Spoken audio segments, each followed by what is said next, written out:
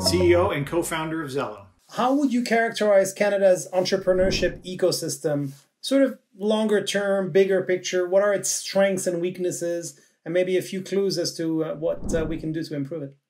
For sure. When I step back and look at what we have today here in Canada, and I guess I'm probably most familiar with the Toronto scene, I think it's actually very robust. And I think it's something that is continuing to get better. What we have today is an ecosystem that is much deeper and much broader than what we had when I started Xello with my friends.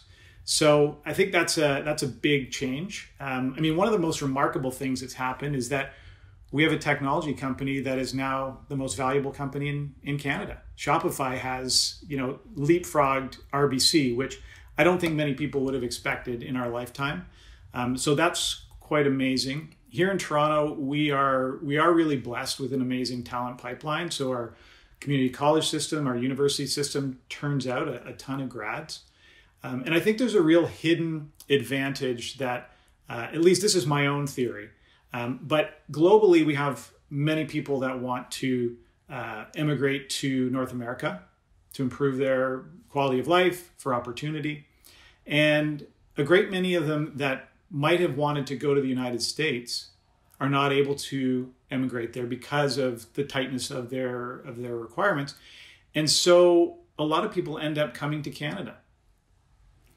And that ends up bringing to Canada a tremendous resource of talent that is really behind the growth of our cities, our major metropolitan areas, Montreal, Toronto, and Vancouver. So that is really incredible. Entrepreneurial-minded people coming to our country to better themselves and for opportunity.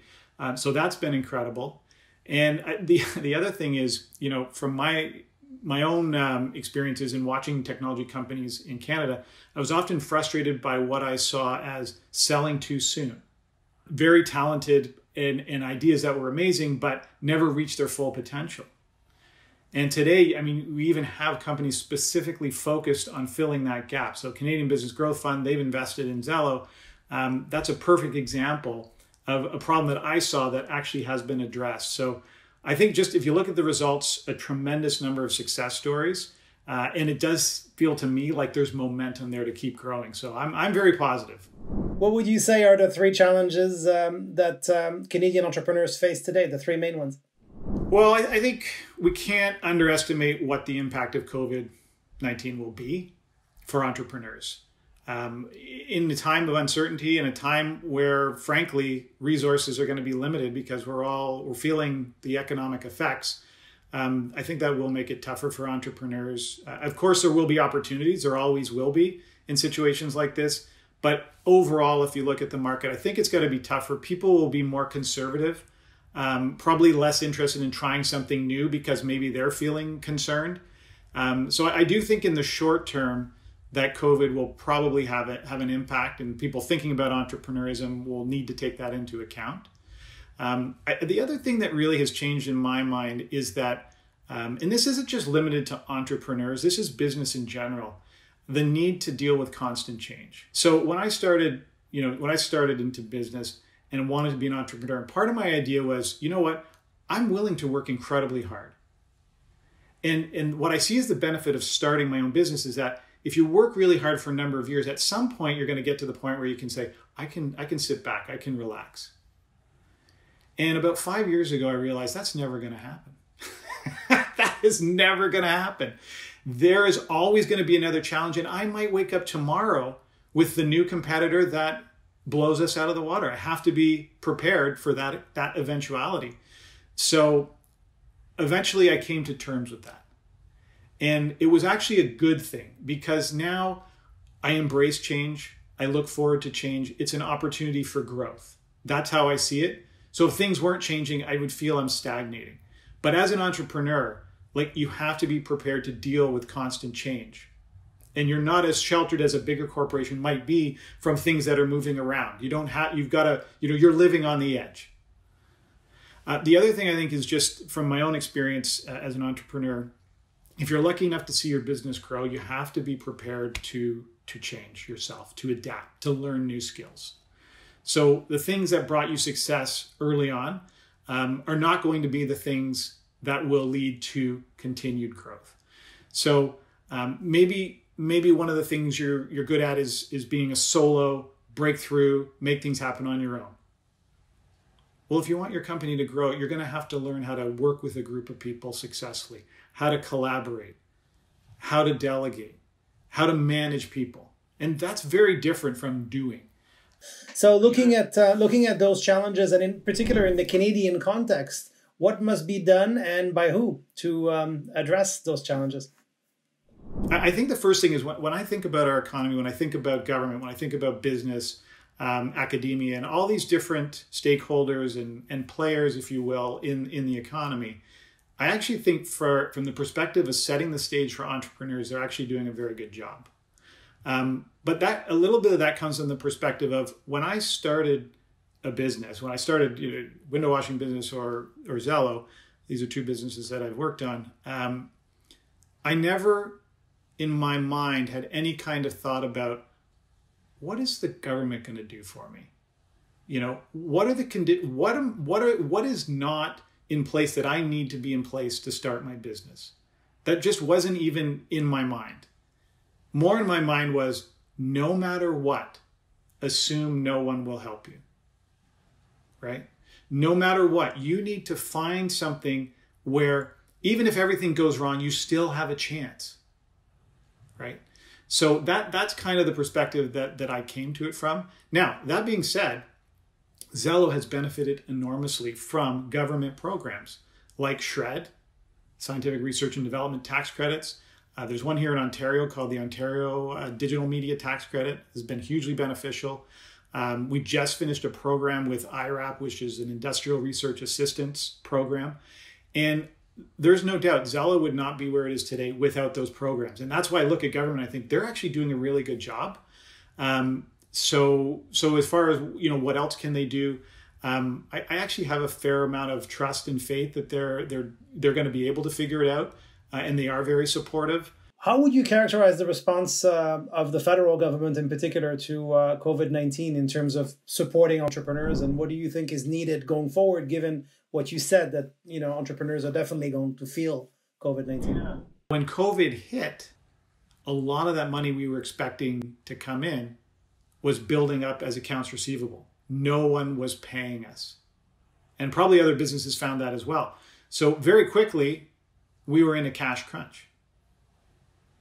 So what we were able to tap into is the Canadian Emergency Wage Subsidy Program, temporary program. We qualified on the basis that we were not able to collect on our accounts receivable.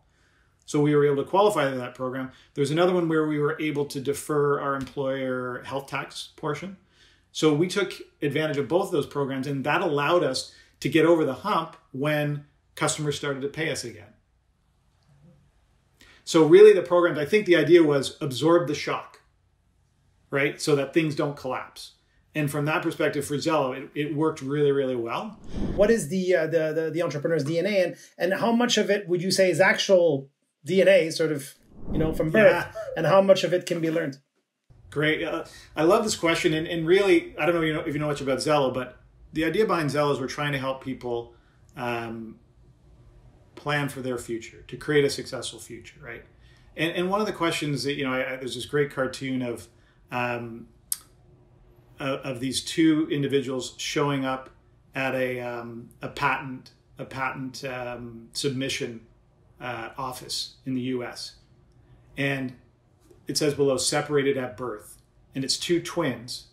And they've arrived at the patent office on the exact same day with the exact same invention. DNA, right? Or is there something else at work? And so even when we're thinking about how do we prepare kids for the future, how much is nature, how much is nurture, right? So I think what we do know about entrepreneurs is that there are certain characteristics, right, which you kind of have to have. So you have to be comfortable with risk. I think that much we know. You have to be comfortable making decisions with limited information. Right? You have to have some confidence in your judgment, right? And I think you have to be optimistic but pragmatic. So these are things that I think are shared traits. It's sort of like a way of seeing the world. It's a mindset. You see possibilities right? Sometimes to your detriment, right? A little over optimistic, but it is a mindset. What would be your advice to either yourself or someone else starting a business today? What are some of the main things that you would say one has to keep in mind, double down, or even do differently? The choice of the business that you start, whatever that is, whatever industry it is, whatever, if it's technology, if it's whatever it could be, that's probably the most important decision you make. So they often talk about in technology, what would you rather have? An amazing team of designers, developers, engineers, QA experts, research experts, focused on an industry where there isn't as much growth, or a terrible group that doesn't have a lot of skill, but they're in the right industry. And you want to go for the second option, right? So what you choose for your business is really important. And so where I spent a lot of my time was trying to understand what makes a successful business. What are the characteristics, and trying to create in my own mind, what am I looking for in starting a new business? I always advise that people read as much as possible. I started early on, like I can even think in grade 9, I read the Report on Business, the Globe and Mail every day, just out of interest, right? Just to learn. And then from there I went on reading stories, biographies about Apple, Microsoft, but not just technology companies. I don't know if you remember the Reichmans, reading about the Rockefellers, the Warburgs, the Morgans, right? Barbarians at the Gate was a great book about leveraged buyouts. So I just found that interesting. And so from that is just getting that idea of, well, what are the characteristics of a successful business? For me, the biggest thing I came out of it was I want it to be a product. So I'm not necessarily selling my time. It needs to be something that can be replicated, that can scale. That was one of the big things that I was looking for. But everyone will have different things that appeal to them in their own model in their head. So think about that and spend a lot of time thinking about the gotchas. The other two are a little bit more straightforward. My suggestions would be to take some accounting courses, so you really understand financial statements. Financial statements are the books by which you can read a company and understand what's really going on. So without that, I think you can have people who are very strong in a lot of different areas, but their businesses fail through maybe cash flow management, right? Or, they not sure how the tax filings work, and then they get behind, and then they get penalties, and then that all adds up, and then it's just too late. So taking some accounting courses, I think, is really important. And then for myself, what was really important was looking for a business to start where we could bootstrap that business, where we didn't need capital upfront. So that was something that, it's hard to do that, right? I don't know in technology today. If I were to try and start a technology business, I could see that would be a real challenge. If you had 30 seconds to pitch either a person or a group in a position of power in Canada, who would you choose to pitch, and what would you say in under 30 seconds to try to strengthen and improve our entrepreneurship ecosystem in Canada? I do feel like we have a great ecosystem, and we have lots of success stories. And it's really about challenging Canadians to maybe overcome some of their risk aversion. I feel like we're less risk takers than Americans on average. So helping people, encouraging them to understand that entrepreneurship isn't this big scary thing, right? Break it down and make it more, make it something that they're more familiar with. And where possible, teach them some of the skills, the light skills like the accounting, right? Where it seems less daunting. And in a way, can government help provide that permission that, yes, entrepreneurship, it is something you can consider. So, I mean, that can be done, and it is done in lots of different ways in the education already. I don't know if you're familiar with DECA. It's an organization that does great work. And then in some schools, they'll have entrepreneurship programs. Junior Achievement's another great one. But we could probably do more. We could make it, it's maybe a 2-week unit, a 6-week unit, right?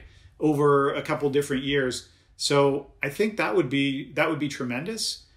That could be done through, talking to the Prime Minister or our ministers of education.